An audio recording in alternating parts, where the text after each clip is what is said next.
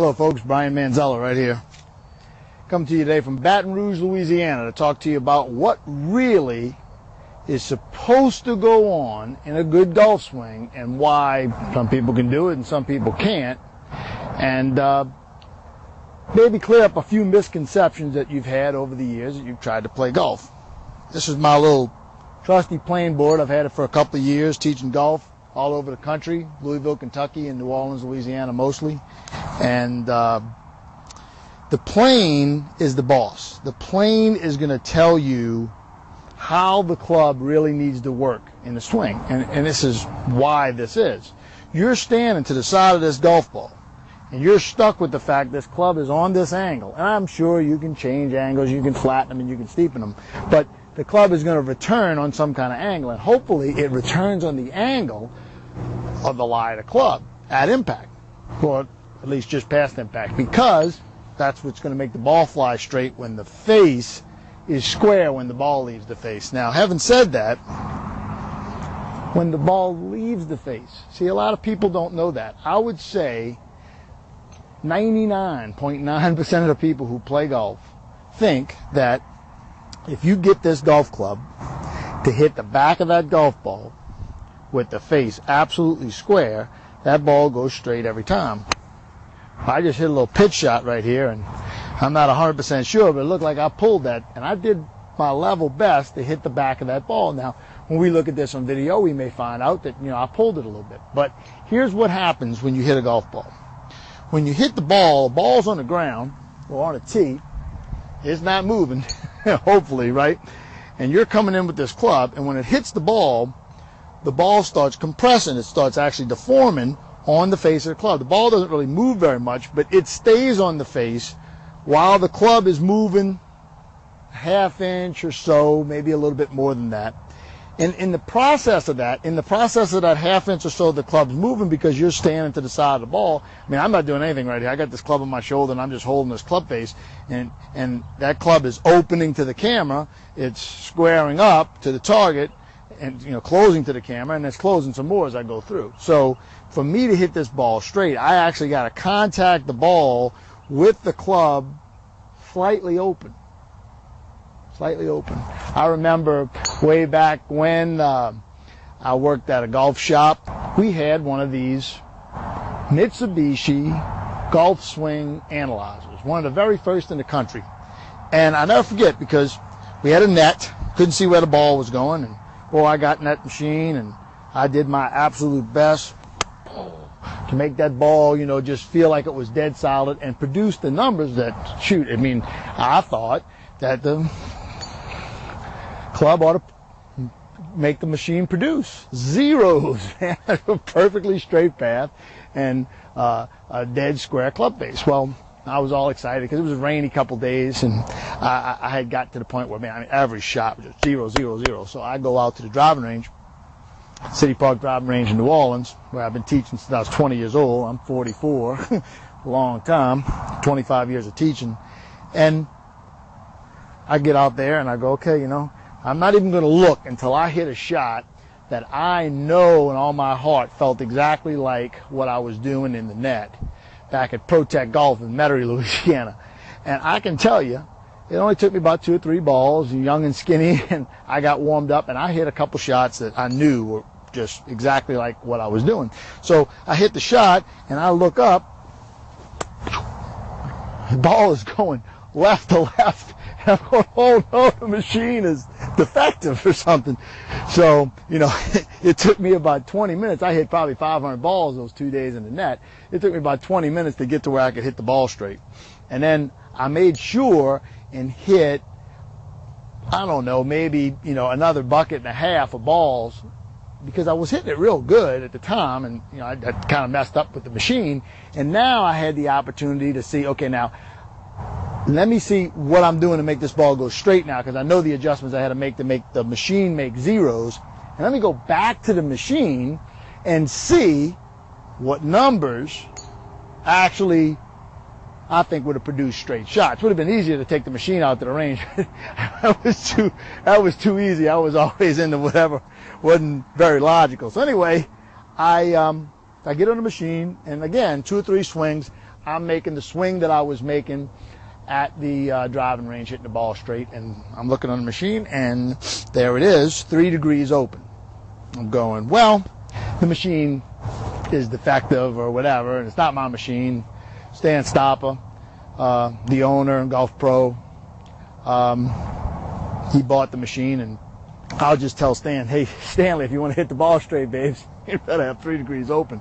Little did I know, 1984, I had the golfing machine book written by Homer Kelly for about 2 years, and it took me till 1987, almost 20 years ago, to go see Ben Doyle, the first authorized instructor of the golf machine, and that was some pretty basic stuff. But Ben explained to me that, there was impact when the ball actually contacted the face, and then there was separation when the ball actually left the face. And, it didn't take a genius to figure out that, the club is basically always closing on a downswing, and then it squares up at some point, and then it closes some more. And it didn't take me very long to figure out, well, I had to hit the inside of the ball. Well, that leads to a couple of neat things that you need to know no matter whose system you're applying, whether it's another authorized instructor like the golfing machine like I am, or a Jim Hardy one-plane teacher, or Jim himself, or Jimmy Ballard, or Jim Flick having you swing your arms and hoping your body listens. But here's the deal. Because of this very basic impact stuff, as this club is coming down the plane, it's coming into the ball, it's approaching the inside of this ball. I mean, if I'm a fly on this club head right here, I'm not seeing the back of this ball. I got this ball lined up where the stripe is pointing same direction the plane board is, the target. The club, as it comes down this plane, I'll get the ball a little closer to the plane so you can see what I'm talking about right here. As the club comes down the plane, so that the shaft returns on the angle that the lie angle I just got adjusted. My buddy Tom Bartlett did for me yesterday with the new set of TaylorMades right here, that the proper angle of impact. So here's this plane board that's going to produce, the plane angle that's going to produce that. And if I was a fly, or a little piece of mud that I got right here with a pair of eyes, as I'm coming down this board, I'm looking at the inside back of that ball. I am not looking at the back of the ball. So really has aggravated me over the years that almost everything that I learned is absolutely true in the golf swing. I uncovered, in some session at the driving range like I am here in Baton Rouge today. But I didn't have anything to apply, this cubby hole to put the information in. I learned it accidentally, stumbled on it, hitting balls, and just didn't know it. So, okay, so you need to hit the inside back of the ball. And just not only that, when this club bottoms out just past the ball, and I'm going to show you that in a second, the club is going to have to go back up the plane. So, even today, you can watch a golf telecast and they say, that Lee Trevino, he's such a great ball striker, Lee Trevino, because he kept the club down that line longer than everybody else. The late Byron Nelson just passed away. He kept the club down the line. That's the goofiest thing. You can't generate any speed with this thing.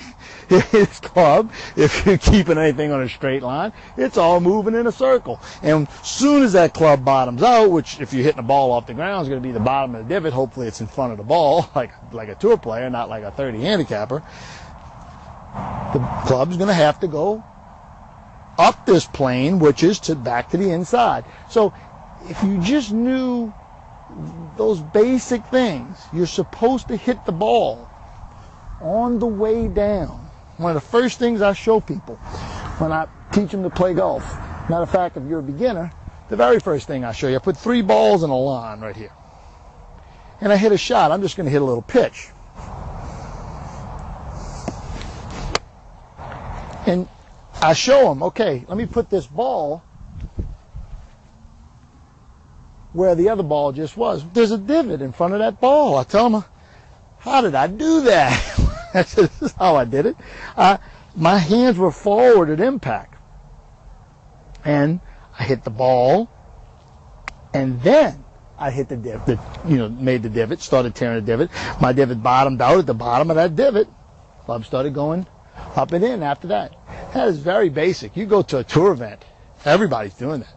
The club champion at your club, I'm sure, does that. Every good player takes a divot in front of the ball.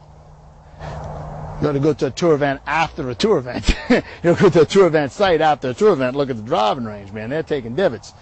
And so when you take this divot in front of the ball like that and you bottom out, there's only one way to do it. You have to have the shaft leaning forward. And to have the shaft leaning forward, you have to have your hands basically in a certain condition. You have to hit the ball on the way down. You have to have the shaft leaning forward, and you have to have your hands in a certain condition to do that. How you get there, that's where all this other stuff comes into. You keep your head in the middle of your feet, or you let your head move like Jimmy Ballard used to teach, or steep shoulders like Jimmy Ballard likes, or flat shoulders like other teachers like. It doesn't really matter. You're just trying to influence this club head the best way you know how. That's what, in my opinion, the golfing machine is all about. It's the first and only book written with 24 components, 24 things you can do differently, so that by the time you pick all the options, like building a car at Ford.com or something, a new Explorer, you've got all these possible options of Ford Explorers you could build, just a few quadrillion golf swings that will produce the correct alignments. And one of these correct alignments is that the shaft of this club is leaning forward at impact so you can catch the ball on the way down. Now, I know the first thing that somebody's going to say is, well, that's okay with an iron, Brian, but what about a driver? My launch monitor says, okay, yeah, but what you're doing, I'm supposed to be hitting up, but what you're doing is you're actually, the only thing you have control over is this golf club, and you're actually swinging the grip end down, and the shaft has kicked forward like this, and it is actually hitting the ball on the way up, and that's how you get this optimum spin. I got this new TaylorMade driver right here. It's a great club, and it has really good spin numbers for me, around 2,400. Ball goes really far if you get those numbers right. Well, that has a lot to do with this upward hit, but you're not trying to create this upward hit by, throwing this club head past your hands or anything goofy like that. This attempt by golfers to, speed the club head up at the wrong time, or pick the ball off the ground, or get it up in the air when you're a beginner, or better players who are not really understanding the plane and realizing that this club doesn't go toward the target. All of these things, you got to get them right. You got to get them right no matter what you do, no matter what kind of swing you make. You have to hit the ball on the way down. You have to hit the inside back of the ball to make the ball go straight. The club has got to be on a plane. That's the three parts of the club. The club head, that's taken care of by this downward blow that you're trying to make with the club head. That's effective force. I have a whole video on how to do that. Confessions of a Former Flipper. One of the #1 selling videos all the time. You probably haven't even heard of it, but I sold a few thousand of them. BrianManzella.com. Go check it out. It's a good video because most people do two things wrong. They flip it. I'm telling you, I'm at a driving range right now, and those people are flipping it.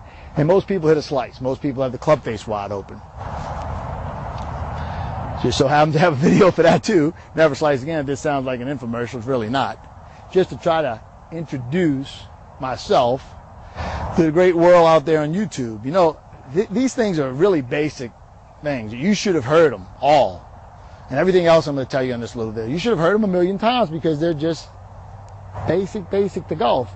But for whatever reason, the manufacturers who know this because they have, high-tech cameras and high-tech equipment measuring how to, make the club work the best possible way to get you to go buy an $800 driver like I got in that bag right there, or the teachers who really do know, what's going on, and you don't see a lot of that in the golf magazines and the Golf Channel. And they don't want to put me on, so I'm on YouTube now. Here's a couple of things about the poor person who has the club face open. This club face gets open, could get open a bunch of different ways, but the basic thing is you either can grip it open. You got a grip that if it was in a decent position would have the club face open. You have a problem. If you make a perfect swing, it's going to go over there. You could just have a perfect grip. You could open that club on the backswing, or you could open it too much on the downswing. And never slice again, that's what I talk about. I talk about these are where the club face can get open. If you can find a way to keep that from happening, you're not going to slice it. Never, ever. And I think I got a great program for that. But other people do too. Other people have good programs to stop the slice.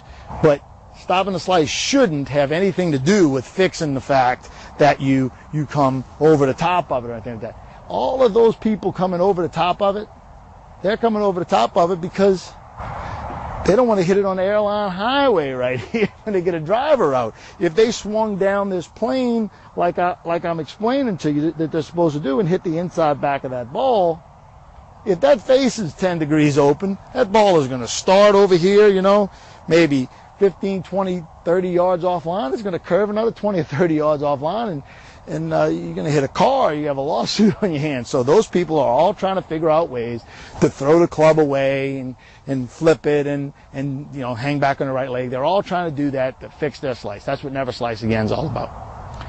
But these things are too basic, and the golf business isn't doing a very good job of it. So I'm going to try to do my best. I'm going to give a lot of stuff away for free here on YouTube, try to inform everybody on what, really is supposed to go on in the golf swing. Now, let me show you another one right here, the pivot. There's a lot of talk about the pivot, especially on my web forum at brianmanzella.com/forum and some of the other big forums. I have one of the biggest on the internet, and I'm very proud of it. It's a lot of work. But there's always arguments because the golf business is a fragmented business. It's not like karate. And ain't nobody arguing about flat left wrist in karate. You ain't breaking those bricks any other way. But no matter how many great players have a flat left wrist at the top, there's a bunch of teachers that want to argue that you ought to have a cup left wrist at the top. Now, trust me, if you don't have a flat left wrist at the top, you go get you one. Especially if you're a slicer, you're going to be a lot better off. But anyway, let's talk about the pivot for a second. Should you have your head dead still? Some people say even dead still in the middle of your feet. Something like that. Colin Montgomery, Fred Couples do it. So obviously you can do it. Or do you want to have a pivot where you pivot around something else? I like the back of my base of my neck, but a point between your shoulder blades would work just as well. And you look a little bit more like this, the top of swing, where you can see where my head actually moved a little bit. But this little dot right here, that didn't move. There are two options. There are probably more options than that. But here's my feeling on this. I'm pretty good at throwing a frisbee. I spent a lot of time throwing frisbees when I was a kid. And I can tell you that if I stood here left-handed to throw this frisbee, I don't know that keeping my head dead still in the back pivot would help me throw that frisbee very much. I think, I'd turn around my spine. I think if you went to the Saints camp, Airline Highway right here, you take it about 70 miles this way, maybe not that far, probably about 50 miles from here, 55 miles from here, you wind up at the Saints training camp. You go get whoever the best 5 athletes on the team that have never had a golf club in their hand, probably most of them have, but let's just say you can find a few. You put a blocking dummy right here. This is the blocking dummy today. And you say, okay, Reggie Bush, never had a golf club in your hand, huh? Okay.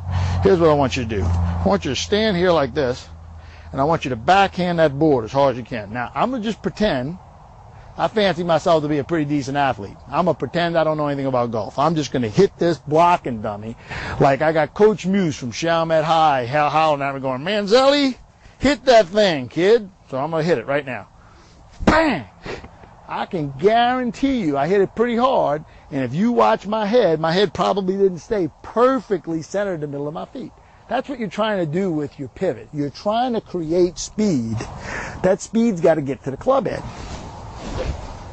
And if you stand there and worry about where your head is, I don't think you're going to be very successful. We'll talk about that as I do more episodes of this little show. Another thing I'd like to talk about today is setting up to the ball correctly. It's really not that difficult or that important to do some of the things you hear all the time. Basically, the ball's on the ground. You have to find a way so that this swing you're making, goes to the ground. And bend over. Most people that come to see me for a lesson, they're standing up like this, and it's not going to help them very much, because, you know, what happens is that the rotation that they're creating from the pivot's going to want this club to sort of rotate around their spine, more or less. Like if I had a rope and a string and I was whirling that rope and string around, it's going to pretty much rotate somewhat 90 degrees around this axis. Bend over so you can reach the ball. Other thing, this is being taught a lot more now than it was 25 years ago when I started teaching, but here's the new pop thing that drives me crazy. I've had video cameras for a long time. I'm videoing this with probably my 30th camera. I'm a gearhead. But when people started drawing lines, they thought this looked good. This is a convoluted, funky position right here. I see some really good players doing it. Their back is straight and their head is straight. Well, you know, my eyeballs are looking this way right now, so I have to look down my eyes to see this ball. And what all these players, Adam Scott being one of them, do is on the downswing, they just find this correct position and they hit the ball that way. Look out of your eyeballs at the golf ball. So what's going to happen is your back should be pretty straight from your tailbone to near your shoulder blades, and then it should start rounding forward from there. Because you want to get yourself in a situation where you can hit the ball on the way down, because that's what we're trying to do. So let's kind of review today what we talked about. Because of the way this golf club is designed, and you're standing to the side of the ball, and this club's always going to open and close, no matter whether there's extra rotation, which almost always is. But let's just say there wasn't. I'm just holding on to this thing and pivoting. You can see how it's opening and closing. The ball sticks to the club face, so you got to hit it before it gets to the bottom of the swing and before it gets square. If you remember the 3-ball drill that we did, we got 3 balls in a row. That club sticks to the face. So we got to catch that ball on the way down for 2 reasons. 1, because we got to catch it before it squares up, and 2, we got to catch it before it gets to the bottom of the swing, so we can hit down on the ball. Good players mash the ball better than bad players, and one of the ways you do that is you have this club head traveling downward when it hits the ball, and whatever amount of loft is on the club and how far forward leaning this club is going to have a lot to do with how much compression you're going to get and how much distance you're going to get. So you can bend over the right amount, you catch the ball on the way down. Try not to open this club face wholesale in the backswing. I mean, you know, if I could just tell everybody in golf 2 things that I think that everybody did this, everybody that saw this video, if everybody who played golf just did these 2 things. Get your heel pad, this little thing right here, on top of the grip. For crying out loud, every good player in the history of golf has had their heel pad on top of the grip like this. Get your heel pad on top of the grip, get a left wrist that's flat at the top. I don't care what that club face looks like. I got an accidentally really strong grip right here. My left wrist is flat, that club face is pointing to the sky. They got teachers that'll go, oh my God. And I might fix it too at some point if you can already hit the ball left. But if you're a slicer, you get that heel pad on top, and you can do it with an absolutely neutral grip like a Tiger Woods or Jack Nicklaus, and get a flat left wrist at the top, learn to hit down on the ball, and I'll see you on the internet real soon, either right here at YouTube or at Brian Manzella. It's BrianManzella.com.